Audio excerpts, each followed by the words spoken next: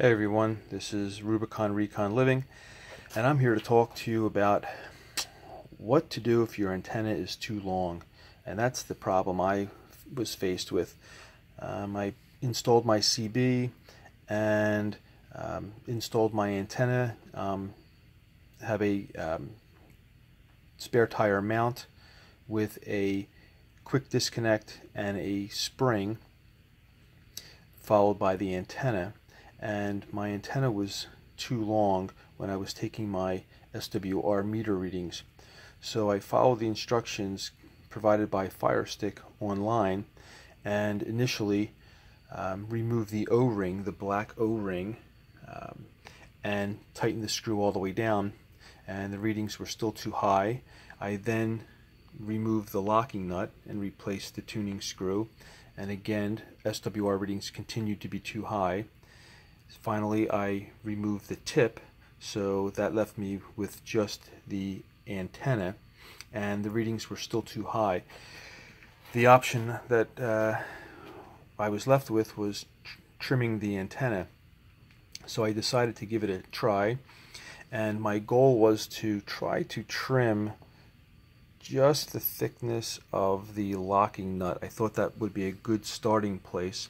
So what I did was I notched the antenna with a hacksaw and then finished the cut with a fine tooth blade on a reciprocating saw, and that did the trick. Once I cut that small amount, my SWR readings were optimal. My channel 40 reading was 1.4 and my channel 1 reading was 1.1, and I haven't had a problem with it.